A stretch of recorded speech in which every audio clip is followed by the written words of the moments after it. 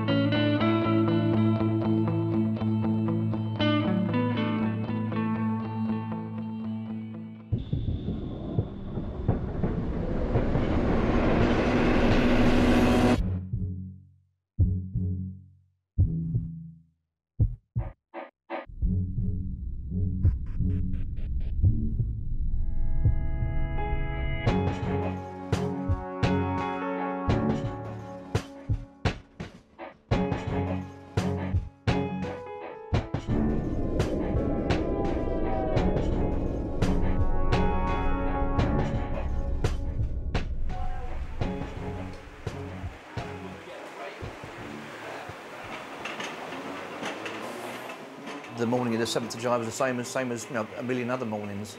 Walk up here, book on with the manager, have a chat with the lads, get the road number where the train is. Then nice stroll down the yard, which is about 3/4 of a mile, which is a nice stroll early in the morning. It wasn't that day because it was quite drizzly. At 5:45, Jeff Porter picked up his Circle Line train and set off on the first circuit of the morning. That time of the morning, there's not too many people about, there's not too many trains about, so it tends to run fairly well. And that morning I was on time the entire time, in fact, running a couple of minutes early most of the time. So my duty would have had 2 circles before getting off for breakfast at Edgware Road.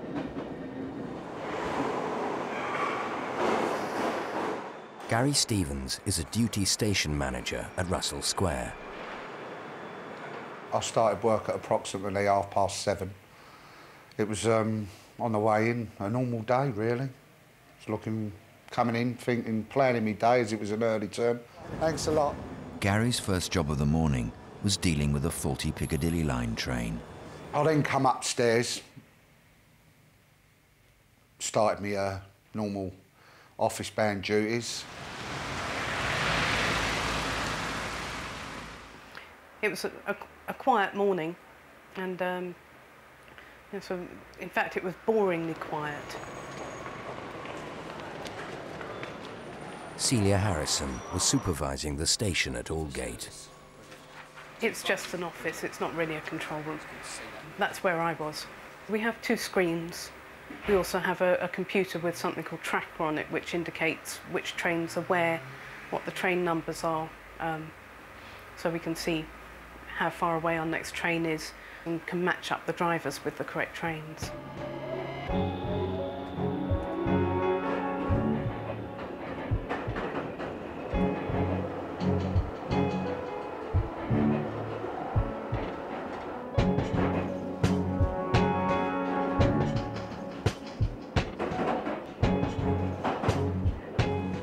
Ellen Brush was on her way to a meeting. She'd boarded a crowded train at Finsbury Park. But it was incredibly busy. And I got down onto the Piccadilly line station just as the train was coming in. And in fact, I was going to get on the second carriage, but I don't know, for some reason, even though it was really busy in all the carriages, I decided to fight my way down the back and ended up getting, I think, in the second or third carriage from the back. And I was reading about how London had just got the Olympics the day before, you know, so I'm standing there reading.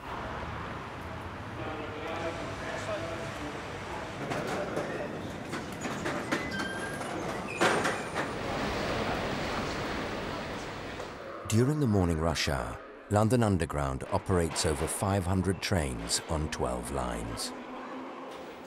Any problems on the system are reported to the Network Control Centre, where the response is coordinated. Darren McCluskey was the manager on duty that morning. Reasonably normal morning, you know, the Northern Line was suspended. On top of that, we had a defective train on the Piccadilly line at Caledonia Road on the eastbound. While that incident was going on, we had another train on the Bakerloo line at, oh, I can't remember now, Piccadilly Circus, that became defective. So all this was all going on at the same time.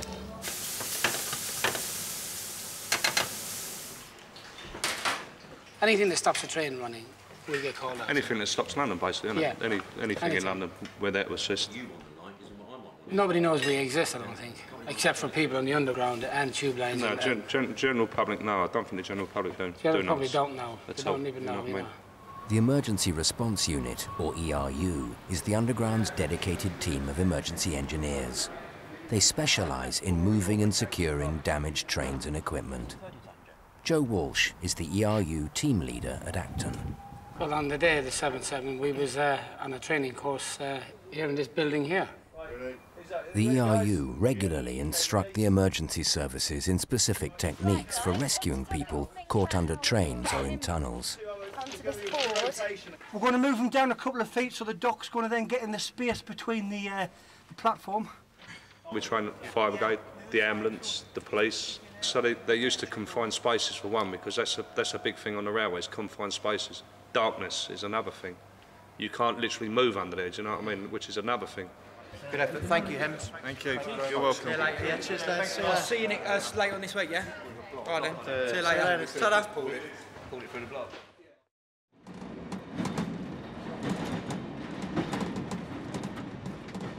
It's quite a long time. I mean, I've been on the train since probably about 5:30 when I've actually jumped on it and started to prepare it, till this is 10 to 9, so that's quite a little period of time. So I mean, my thoughts were totally focused on breakfast.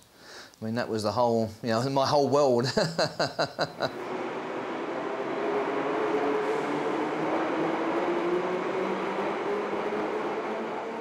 The train left King's Cross, and I can remember thinking, oh, thank God, it's only 2 more stops until Holborn and I can change.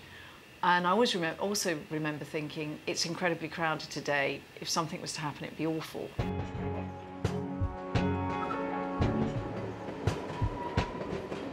Between Paddington and Edgware Road, the Circle Line intersects 2 other lines at Praed Street Junction.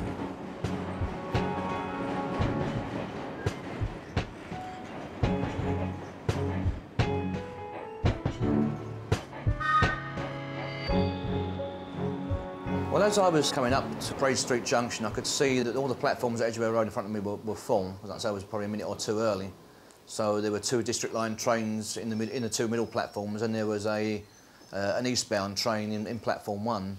So as I was coming up to the signal that protects the platforms, I was slowing down for it and getting ready to stop. And I saw an inner rail Circle Line train leaving from platform 4 on Edgware Road. You can't actually see the platform, but I saw it come around the corner. Thinking, but I think it didn't seem something not quite right as it was, but I couldn't say what it was.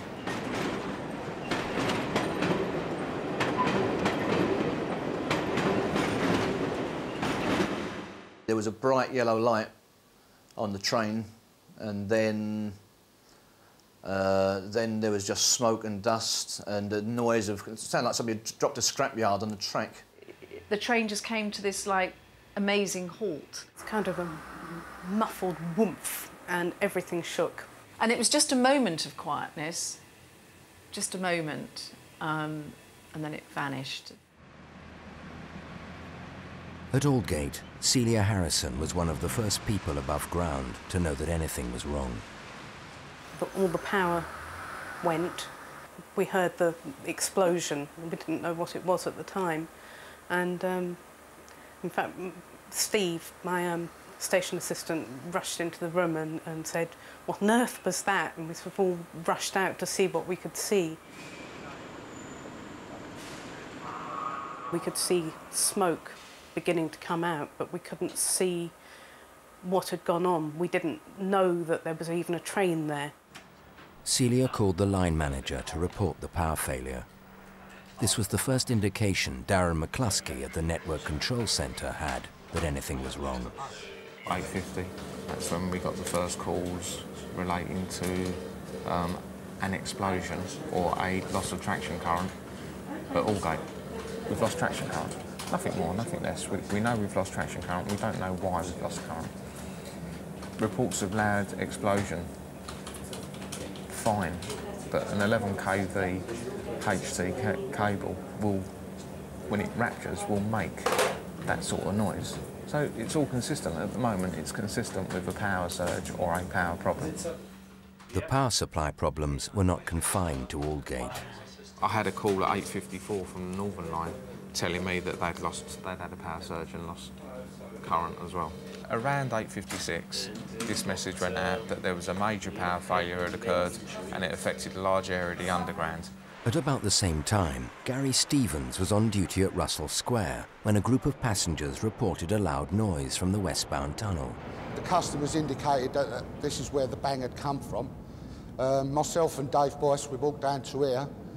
We was looking at the rails to see if there was anything untoward. We couldn't see any indication of anything that was wrong. Gary and Dave then noticed lights in the tunnel coming towards them from the direction of King's Cross. Took about 5 to 6 minutes before the driver and the injured parties got to us. It was then we realised something had gone wrong, big time. The driver had led out as many of the passengers as he could from the front of the train. He didn't say it was a bomb, he just said that something terrible's happened. I'm not sure what, but something terrible's happened. There's people down there, they need help. I then jumped down and made my way to the affected train.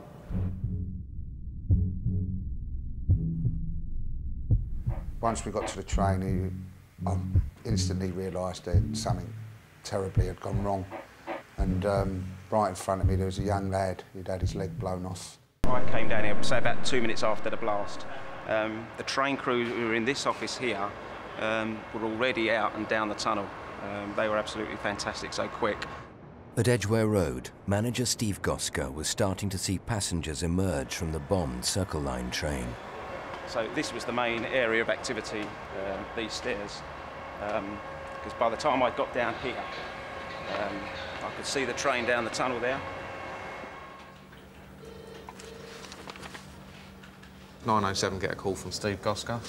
He doesn't know what's gone on down there, but there's a lot of people coming out with blackened faces and covered with blood. This was the first I said to him, does it look like an explosion? And he even then, putting the words into his mind, he said, something's gone badly wrong down there. We don't know what it is. You have to imagine that Steve's there and, you know, a professional, level-headed railway operator, but what he's seeing is something that he's never seen before, and he can't, it's not adding up. It's not put, you know, he can see people coming out and they are walking, they are wounded, so he needs to gather his own thoughts and actually have a good picture of what's actually going on.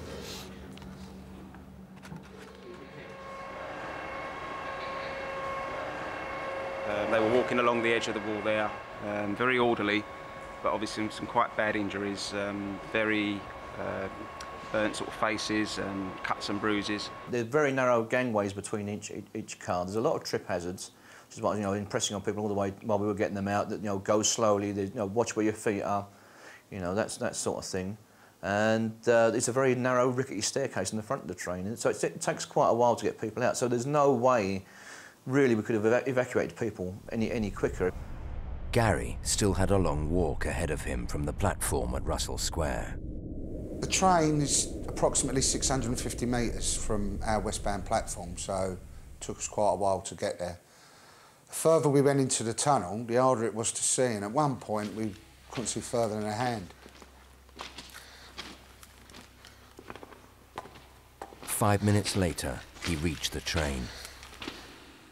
And it's a sight I'll never forget for the rest of my life when I got in that first carriage. The roof of the train was completely gone. There was very seriously injured people and they had parts of their limbs missing, obviously fatalities, things like that. I just walked to the people who I thought needed my help the most. Not that I could do a lot, but I just gave them reassurance, spoke to them, told them not to worry. There was help on the way, please bear with us, there are people coming. This lasted for approximately 40 minutes. I was down in the tunnel on my own. Because I was at the back of the train, we were all taken out down to King's Cross, and there were these two enormous blokes who just heaved people up the, you know, from this very deep. You don't realise how deep it is. So to see the underground staff was enormously reassuring, and they were so calm, even though they didn't know what the hell was going on. You know, they were incredibly calm. And I think if they'd shown any hint of panic or not being able to cope, it would have just been dreadful for everybody. It would have kicked something off. We'd known by now that we had 3 incidents, all reporting large explosions, and this is the first time we think, well, this is terrorist activity. We decided from then we'd go to the Code Amber. London, the whole network's closed, I'm afraid. Code Amber is an emergency procedure in which the entire underground network is evacuated by the quickest possible means. This was the first time many passengers above ground were aware of a problem.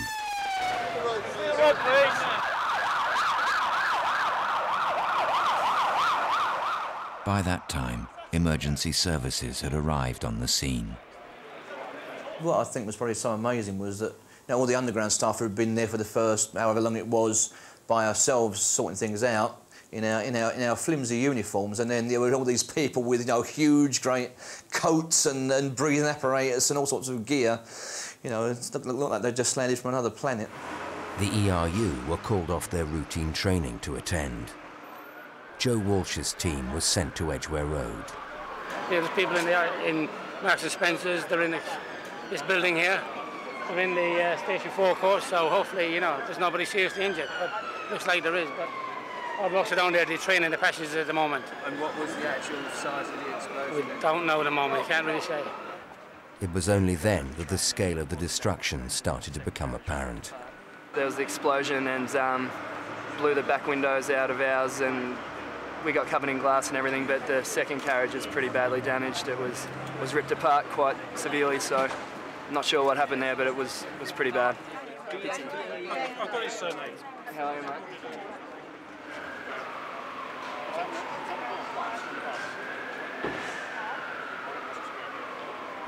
The area there was just like a battleground. There was people everywhere, all over the floor, covered in blood and what have you. And we had station cleaners here actually pouring cold water on people's burns. That's just the level of things we were dealing with here. And to be honest with you, nothing can prepare you for that. But we just got on with it until the emergency services arrived, and then we worked very well as a team together. By then, Ellen had emerged from King's Cross Station. It's a miracle, really. We were probably only down there for 40 minutes. I can remember when I got outside King's Cross Station, this was before the phone network died, looking at my watch and thinking, if I could get a cab, I'd only be 15 minutes late. Not realising, of course, that, what on earth was going on in London and, everything, because I didn't know anything about why would I. Due to a major emergency in central London today, there are no... Across the network, stations were closing down. News had come in of a 4th explosion on a bus. At Hammersmith, the extent of the damage was gradually becoming clear to manager Andy Anthony. What exactly are they saying on the news, Brian? There have been a number of casualties, some serious casualties, as well as what the London Ambulance Service terms walking wounded, and there have been a number of fatalities. I'm unable to give you the exact number because things are still relatively confused. All right, Brian. No, thanks for the call, mate. Yeah, I'm all right. Cheers. Bye-bye. Yeah, if you look at the map of where the blasts have come from, then it sort of points that direction, doesn't it? Coming more this way. So, yeah. Anyway, let's not speculate. Let's wait and see what's published. We've never, ever seen something like this before on the Underground. A lot of people, a lot of experience to see a board that says everything's suspended. Never, ever seen it before. I used to be group station manager at King's Cross. When I heard the news, I was just very, very worried. I did text some of the duty station managers that I know up there, one of whom did get back to me. It was good to know he's okay, because you do sort of think about these people when they're there, and feel for them, obviously. There was little more that Andy and his colleague John Kuman Singh could do that day. I've been working for this company for 38 years. You tend to think of passengers, although they don't appreciate it, probably they don't appreciate it, but we see them as our business. And when I drove a train, it was my train. When I supervised the station, when I was an inspector, supervisor station, it was my station.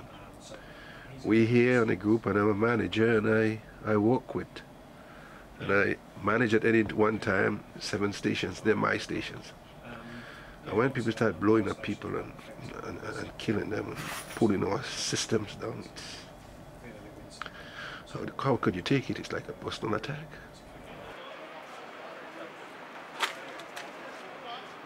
Chaotic to start with, extremely well managed by all the emergency services thereafter. At all 4 stations, ERU teams worked around the clock to recover the damaged trains. There was bodies everywhere, you know, some holes, some not. First of all, you're worried about where you're walking, you know, because obviously you don't want to disturb anything, and also slip as well. But it's mostly shock hits you. Now coming back now, thinking about it to you right now, it's actually coming back, and it is quite a startling thing to see. We know they're dead, and God help them, but what can you do? You know, you just got to make it as good, best as possible for them. I didn't think I'd been anywhere near a bomb. And then I went and watched the television. I turned into a real news junkie, and they kept sort of doing these sort of, you know, diagrams. And I kept thinking, well, where was the train that I was on? There's the train that the bomb was on at King's Cross, but where was the train that I was on? And it suddenly, I can remember, it was about 2:30. I thought, my God, I was on that train.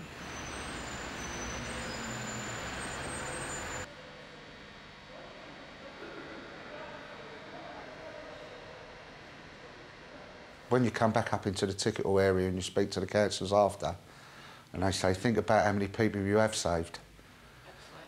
It's, I suppose you've got to look at the positive side and not the negative side.